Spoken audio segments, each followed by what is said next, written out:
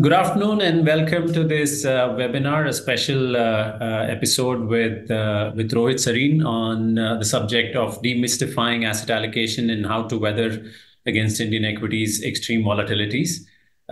So, like I said, the special guest, Rohit, I'll take a minute to introduce. Rohit is the co-founder of Client Associates, a very well-known wealth management outfit in India, started by him and his colleague Himanshu Kohli about 20 years ago. So it's a long time in today's measurement. Rohit has rich experience across family offices, private banking, as well as corporate finance. He's worked at quite a few illustrious organizations such as Deutsche Bank, ANZ, and Kotak prior to going off to start Client Associates. And the special event now is that he's recently authored a book called Unlocking Wealth Secrets to Getting Rich at Any Age. So we'll spend a lot of time trying to understand his thoughts behind this book. So with that, welcome to you. Welcome to Rohit. Welcome to this special episode of Marcellus webinar. Thank you, Pramod. Thank you for your kind opening remarks. It's my pleasure to be hosted by you. Thank you for inviting. Looking forward to the conversation. Pleasure is all mine. So we'll start with your journey. I've just given some snippets, but if you can tell us in your own words, you've worn different hats as a private banker, as a corporate financier, as an entrepreneur, now as an author. Just tell us a little bit about your journey, how you got where you've gotten to. While this is a question, which I can talk about for next 2 hours, but I think in the interest of time and also the audience, I would like to give a summarized answer to this because, see, we started Client Associates in 2002, so it's been a long journey of 22 years. But before that, pretty much the middle class Indians wanting to become first generation entrepreneurs, I started my career in 95 in the banking industry, and that too in the corporate finance industry with the Kotak Group. Incidentally, because that time there was no wealth management industry in India. So, corporate finance was basically where everybody wanted to start and started off with that. So, and as it would happen organically on any journey, so I was always interested in, investments. So at that point in time, a bank called ANZ Grindlays Bank was wanting to launch their wealth management business in India. And they were here, from Australia, their expat team to hire the startup team. So I was lucky enough to be hired as part of that startup team to launch wealth business in India for ANZ. And I happen to be, I call myself lucky because I was the only one who came from a non-investment background. So I was the only one from the corporate finance background. And then 2 years down the line, ANZ sold the business to Standard Chartered Bank. Then I moved to Deutsche Bank's private wealth business, private wealth management division. And that was a time at the beginning around 2000, foreign banks used to dominate the consumer side of the market in India, like Citibank, Standard Chartered, HSBC, Deutsche Bank, ANZ. They had started ramping up their wealth management business in India. So that's how typically with the dawn of 2000, the wealth management industry started kind of shaping up in India. And these were the two banks where I learned about wealth management and the way it is done in the developed world. And that's where, I learned that as India will get richer, Indian society will have a new problem to solve, which is manage those riches, and a new market will get created. And to solve that problem, there could be a new entrepreneurial opportunity to create a professional platform which could provide access to this new market, to global best practices as they are available to global wealthy families. So can we provide access to going to be rich, wealthy Indian families to global best practices here in India? So that was the dream, that was the vision we started with. And since then, we've grown organically over the last 22 years. We are now a team of about close to 260 people across 10 offices in as many cities in India. And we work with close to about 1,200 plus unique wealthy families, advising assets roughly about $6.1 billion. So that's been the summary of our journey. Of course, there can be many more things. No, it's phenomenal. Every time you talk about getting lucky, I think it shows a sense of humility, extremely important in our profession. You would agree that we need that role of luck to play. But I must say, your thought of building a family office is way ahead of its time on two counts. One is, you talked about wealth creation in the country. Indians have always created wealth, but most of that wealth has been parked in real estate and gold, where you and I didn't have much to do. Yeah. It's only the last decade. I remember Saurabh wrote that seminal piece about how India is going to financialize its savings exactly 10 years ago, literally after the first time Mr. Modi got elected. And how has it transpired? I'm sure you would have experienced the benefits of that. So have we, and pretty much everybody in the wealth management space. But more importantly, what you mentioned about conflicts of interest, I think that is really way ahead of its time, even today. Even today, a lot of wealth management is sort of glorified distribution in the country. To have thought through aligning of interests with the clients way back 20 years ago. Full credit to you. And now we can see at the margin, the rest of the wealth management space is also moving towards that sort of client first advisory model. Now let's move to the sort of important point in your career where you've newly minted author. Congratulations, first of all, for that. Many of us struggle to write a page. You've written a whole book. So let's dig deep into what triggered your desire to become an author, and tell us more about what's in the book. Why getting rich at any age is not that difficult. Yeah. First of all, thank you for your kind appreciation. And so I'm just a novice in this. I think you and Saurabh have been accomplished authors, experienced authors. So there is more for me to learn from authors like you than what I can tell. But to answer your question, see, I've always, right from my school days, I've always been fond of writing, or converting my expression through way of writing. But that doesn't mean that I can I have it in me to become an author. I think the credit of this I would give to several stakeholders. First of all, I think I would like to begin with my family, because they knew who I am and how I like to express. So they've always been encouraging me to embark upon this project. Then I would say, within the team, people I work with at Client Associates, some of them have been encouraging me that, Rohit, this is something you must do. You must do, because they also know who I am. So a lot of credit goes to them also. And then thirdly and lastly and most importantly, I would like to give credit to my publishers. So they've been encouraging me for some years now that, Rohit, you should do this, you should do this. And finally, last September, they again approached me. And this time I thought this time to bite the bullet, because otherwise I'll just keep on procrastinating. It'll never happen. If they are the one who are in the business, they think I can do it, then I might as well trust their wisdom than trusting my wisdom. And that's how it happened, that finally I put pen to the paper and it happened. So that's how it happened. And what is, I think your second part of your question was what the book is all about. Is that right? Yes. Yeah. So it's a very simple thought process. It's my belief, and I think that the belief of a lot of Indians as well, including, I guess, must be yours as well, that I genuinely feel, very strongly feel, that next 10 years could be India's best years in this entire century in terms of growth. So India is going to go through a multiplier effect. The scale will tip. After that, also growth will keep happening. But I think the next 10 years, the multiplier effect is going to be witnessed by all of us. So if our economy typically grows 3x in next 10 years, then that's a simple math. In rupee terms, if you're growing at about 11-12%, it will become 3x. That's very simple math. It's not imagination. And if that is an average growth of a country, an average growth of a class, then well-managed businesses, which are doing above average, they are performers, they're outperformers, outstanding performers. If they compound their business at about 18 to 20% per annum next 10 years, a business, regardless whether large or small, any business in India which is managed well can become 6 to 7 times in the next 10 years. Right. Again, there's a simple math behind it.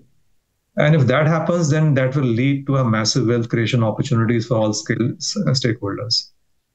So that was my thought, that this is a time, the timing is absolutely apt to send out the message for creating affluence in India, that every Indian, should think of becoming a wealth creator, and need not be only entrepreneurs. It need not be only billionaires or industrialists. It could be a student who could be a future wealth creator. It could be even people, working in our domestic staff. Anybody who is wanting to grow, do whatever they're doing better than others. They have this exceptional opportunity over next 10 years to become wealth creators. So I thought that if I can, come out with a book which is meant for every Indian, be it a student, be it a billionaire. So that was the motivation, and that concept. When I presented to the publishers, it was liked by them, and they thought that yes, there's a market for it, and this will go down accepted pretty well, because this is their business, right? So this is all. Then other things kept falling in place one after the other. Coming back to the wealth creation that you talked about in relationship with the growth in the economy and the sort of growth in the size of the various businesses, that automatically, talks about equities. And Indians generally love their stock markets and equities. But wealth creation is beyond just the returns. Which is where I wanted to pick your brains on how you think about other asset allocation, asset classes, and the concept of asset allocation, where the interaction between various asset classes can actually deliver better risk-adjusted returns. Something very alien to us. We are a single asset class manager. We only do equities, but would love to hear your approach to how do you go about advising clients on various asset classes.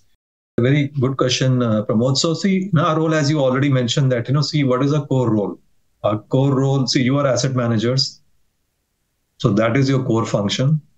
Our core function is we are asset allocators, right? So that's a core function. As a subset of that, we may do manager selection as well, that, under different asset classes. Once you've done the asset allocation, then under different asset classes, we would want to construct a model portfolio of best-in-class asset manager, and not just a model portfolio, but the most efficient portfolio across the top decile managers of India. That's the brand promise, that our clients' money would be invested with the top decile managers of India, in a portfolio which would be the most efficient portfolio in India.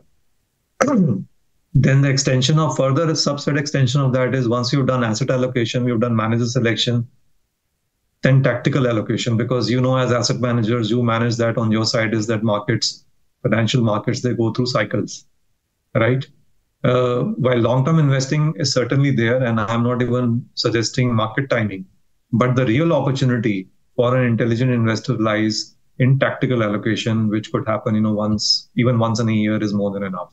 So it's nowhere close to trading, it's nowhere close to market timing, but it's simply being overweight and underweight on an asset class where you think that going forward next 12 to 24 months, the cycle is going to be more favorable. So I think that has been our core function. And then under various asset classes, see, when we advise clients, there are broad two categories of asset classes, which you can bucket into. So one are growth asset classes, where you would like to compound your wealth, where the goal of compounding wealth for a client can be met. So those are typically growth asset classes. Certainly listed equities is one of them. Unlisted equities are also now coming up in India, which is another one of them. Certain parts of real estate is also another one of them, because see, as the economy grows, it gets reflected in real estate. So maybe the residential part of real estate also mirrors that more than commercial. And then the second bucket of asset classes is more which are more meant to achieve the protection goal of clients, because the clients, when they have to manage their family wealth, they largely have these two strategic goals, which is protection and growth, right? And they would like to kind of straddle between the two, because they are rich and they would like to stay rich. So that's where the protection thing comes from. But at the same time, they understand and appreciate the importance of compounding, because that is the biggest wealth creator over a long period of time. So that's where that can only come from growth asset classes. So depending upon our conversation with clients and their mandate and their expectations, we first arrive at the asset allocation, which is for them. It is not generic, it's for them. And then once that piece has been fixed, and has been recorded as part of the mandate, then the next level of detail starts coming in, that who are going to be the managers under respective asset classes. Once the portfolio has been invested, then the tactical guidance and allocations comes into play. So that's where the process plays out. In one of your recent articles, you mentioned about not only diversifying between asset classes which have low correlation, but also thinking about diversifying geographically. Can you share some idea, like where do you see opportunities and why do you think that is important? Yeah, so I think that's a very, one of the core investing principles, diversification. I think you as investment professionals and we as wealth advisors, we understand that the good old maxim that don't put all your eggs in one basket, right? So I think that's where it comes from. So diversification can happen at various levels. So at one level, as I just explained, is it can happen across asset classes, right? So if you put your all your money into one asset class, let us say only equities, so then you're exposing your wealth to a lot of volatility, right? And it could also lead to wealth erosion, if the cycle is not in your favor or a black swan event happens just after you put the money.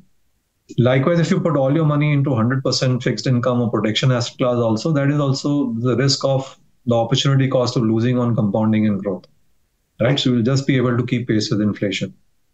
So I think concentration risk of each asset class, doesn't bring in efficiency to the management of assets. So that is where diversification helps. It basically it is not a bridge to maximize your returns, right? So that is what we always kind of tell our clients and anybody. Diversification is a bridge to minimize the volatility of the portfolio.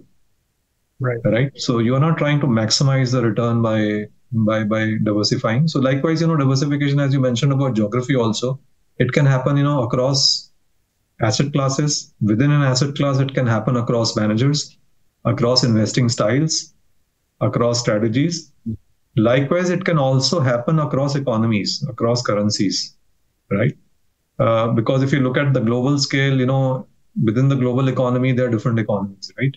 So India is doing very well, one of the fastest growing large economies of the world. So could be others also, right? Today there may not be too many of them, but then it doesn't mean that there's nobody else in the world which is growing other than India.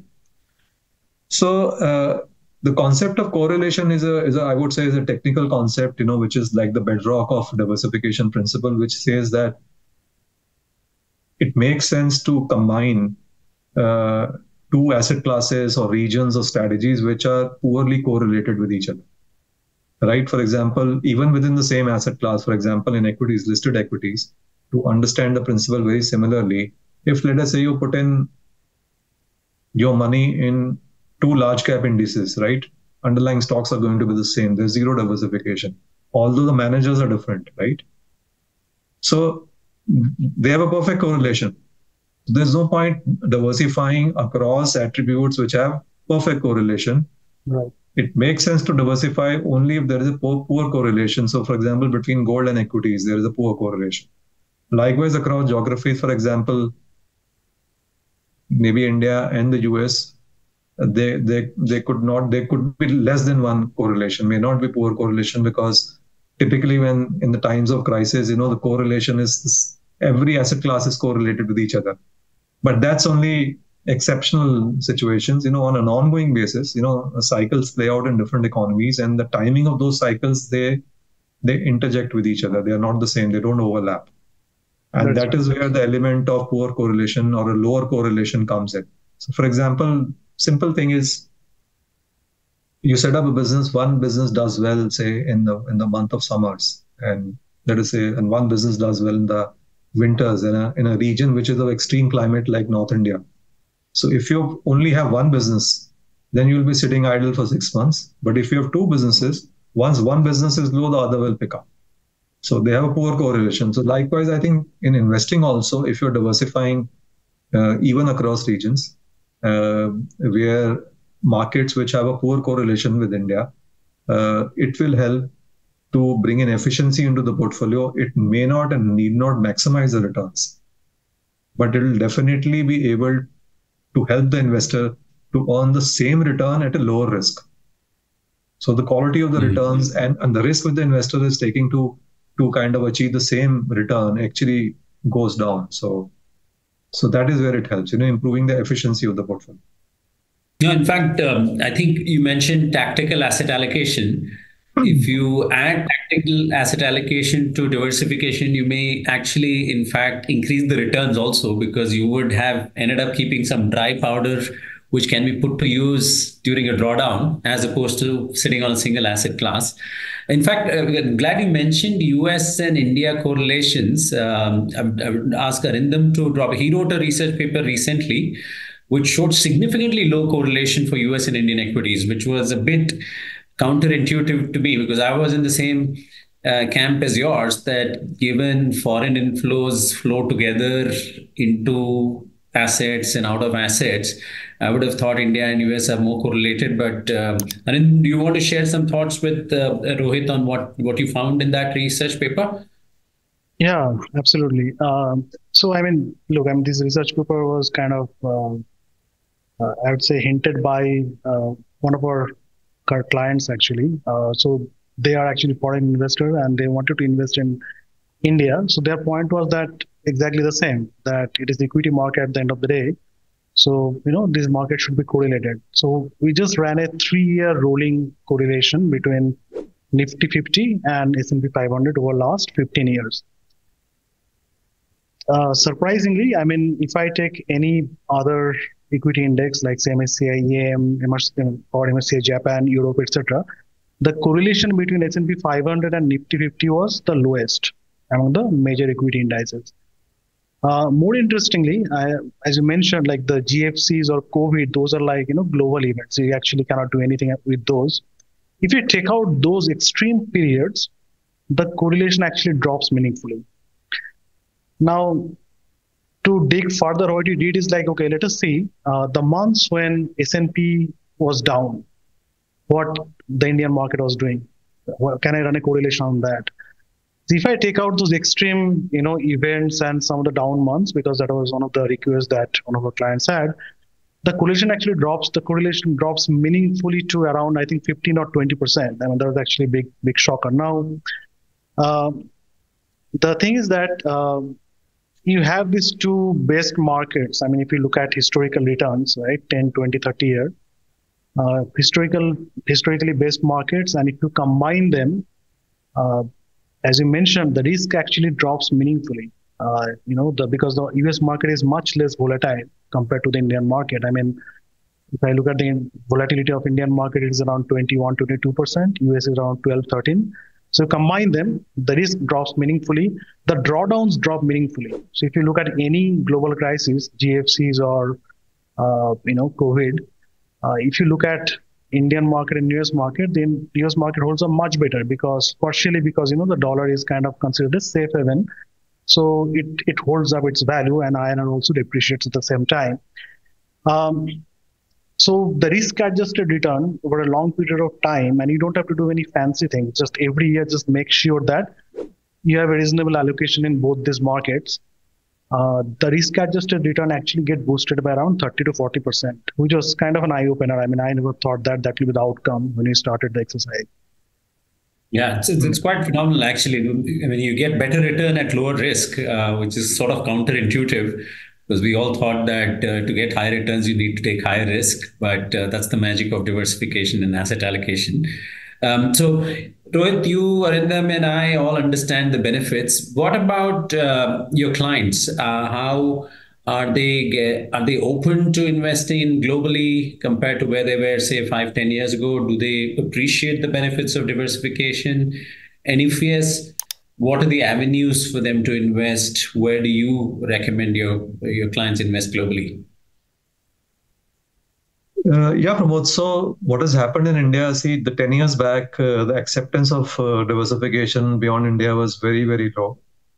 In fact, there's always a time in the cycle of a market's growth and development, and, the market is ready for an idea.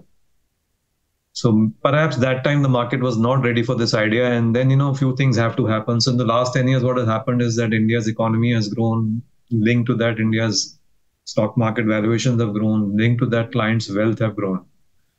So if the scale of private wealth in India has grown, so at that point in time, it has crossed a threshold where now clients start understanding the importance that with this scale of wealth, I'm exposed fully to India's economy. It is now important for me to start, looking at beyond India. So this is one change which has happened. The second change is also, see, even if 10 years back, somebody who was kind of somebody like you, who in any case was knowledgeable enough that it makes sense to diversify beyond India, but then the options were very limited, right? The range through which you could do that were very, very limited. So I think the supply side has also grown. So today, so there are two ways in which clients could diversify in India now. So one is the channel of the feeder funds which are available to domestic Indian investors, and they need not bother about the LRS limits for that. And even the post taxation, post budget, the taxation of that has become more efficient than what it used to be earlier. And of course, the second route is the LRS, which has always been there for a long period of time. So while there is more appreciation for it, but what has happened is that the limits on the LRS have not kept in pace with the growth of scale of wealth in India on the private hands. Right? So let us say a client who used to be a 10 crore client today may be a 25, 54 client today. But then the LRS limit continues to be the same what it used to be even 10, 15 years back. Right? And at that scale of lifestyle and needs, a good part of that LRS limit, gets utilized and consumed for their other purposes. For example, education of their children, maybe their lifestyle expenses if members of the family are staying there, travel, and so on and so forth, right? So then only a partial limit which is left can be utilized for diversifying, beyond India. And there is a case for looking at revision of that limits, and I'm sure it will be on the drawing boards of the policy of the government. And so that at this point in time, I see that as a restriction in terms of clients' ability to actually go beyond, to diversify, their portfolios in true sense.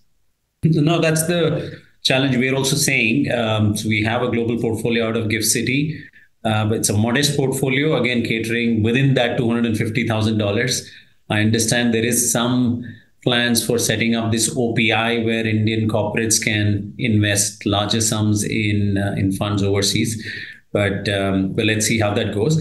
But just one thought from Arindam on this global investing piece. Arindam, you've studied in the US, you've lived in the US, you've invested in the US. Often the pushback is that, look, India is the fastest growing large economy in the world. Why would you want to invest elsewhere, particularly given everybody sees the US economy slowing down? Yes, we might have sort of escaped a recession, but even in the best of health, the US economy growth has been 3% in real terms compared to 7% India. So why bother investing in the US? What do you have to share from your experience? Yes, Pramod. That is a great question. And to be very honest, when I started my career, so back in 2009-10, emerging market was actually its big boom, actually. So everyone loved emerging markets, everyone used to kind of brag about that. But the point is, in reality, if I look at the last 30, 40, 50 years of history and just take out the data and the correlation between economic growth and stock market return, those are actually, there is not much of correlation beyond one or two countries maybe. China is a classic example. It has probably been by far the fastest growing country in last 30 years. If you look at the equity markets, that hasn't done much. Not only China, if you look at Philippines, if you look at Indonesia, those are also at times actually growing faster than India. But the equity markets haven't delivered much. So I think it goes back to the basic principle. Countries where you can find that, companies with good governance, good earnings per share, and return on equity more than cost of equity. Uh, Ironically, very few countries actually can deliver that. So from that standpoint, India is actually pretty well positioned. In fact, the more you study other emerging market countries, you find that why India stands out. Now, having said that, India's growth story is unbelievable, and I allude to what Rohit was saying in terms of the future potential for next 10 years.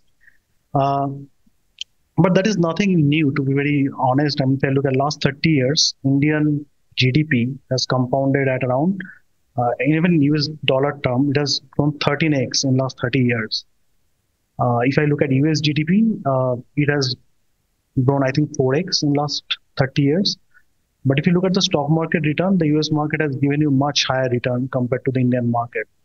So the point, goes back to again the basic fact that if a country is evolving enough to keep pace with the changes that are happening, around you, then you can keep on delivering the growth as long as the institutions are strong enough to make sure that you are actually profiting from the latest changes that's happening in the world. And US kind of sits very nicely in that zone. Not many developed countries have been able to pull it off. If you look at UK, I mean, there are many other developed countries that we can point out. There is no growth, and they are not actually producing the new generation leaders. But for US, that has not been the case, right? In fact, if you look back every 20 years, the top 10 companies in S&P 500 keep on changing. That is a very unique feature of the US economy. And as long as they can continue to do that, the value creation would likely to continue over a long period of time. It's an unbelievable run the US has had. But India is no less, particularly in the last 4 years, to the extent that some of us struggle to find value in the Indian market today. So on that note, Rohit, as a closing comment, what are you telling clients today, given where equity markets are? Last I heard was there are at least 250 stocks in the BSE 500 which are trading at 50 times earnings or more.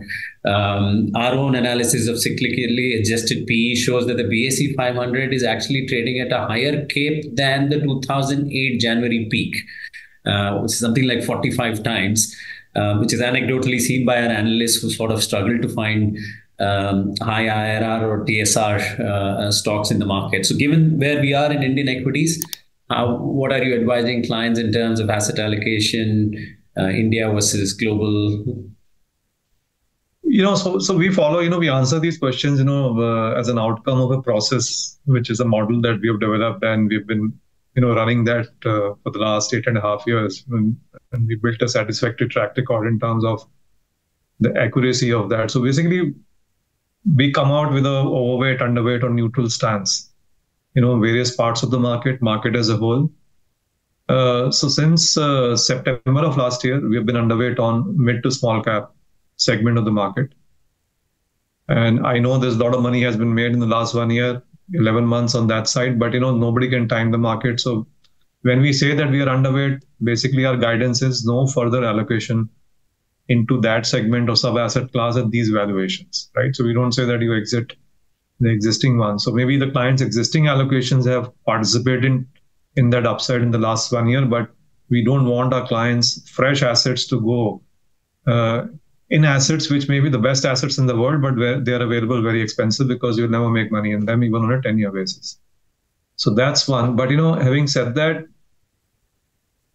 the valuations of the top 150, maybe largely top 50, is still, they are in line with long-term averages. And the reason for that is that the large caps have not participated in this liquidity-driven rally over the last 18 months as much as the mid and small caps have.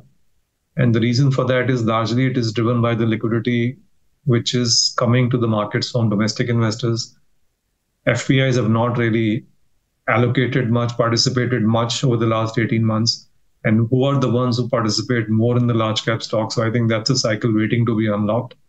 So we are neutral on that.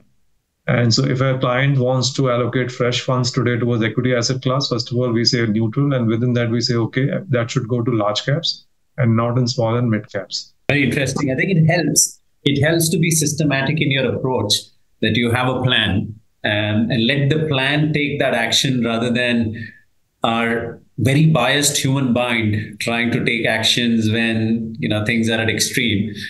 We know how that turns out. We end up taking exactly the wrong calls. So having a systematic approach to asset allocation is definitely better.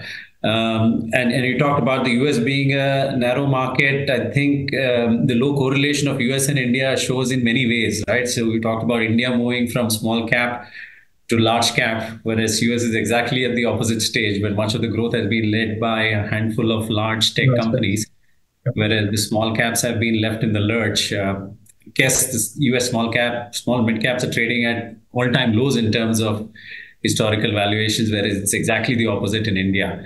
Right. So on that note, I'd like to thank you, Rohit. Thanks for your time. Appreciate it. And all the best for the book. And for all the listeners, we will have the link to the book. The book is now available on Amazon. It should start getting delivered by 10 September is what Rohit tells me.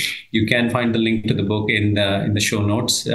Thanks to everyone for joining in. And most importantly, thanks to Rohit and Arindam for their interesting perspectives. Thank you, Pramod. Thank you, Arindam, for having me. I enjoyed my conversation with you. Thank you.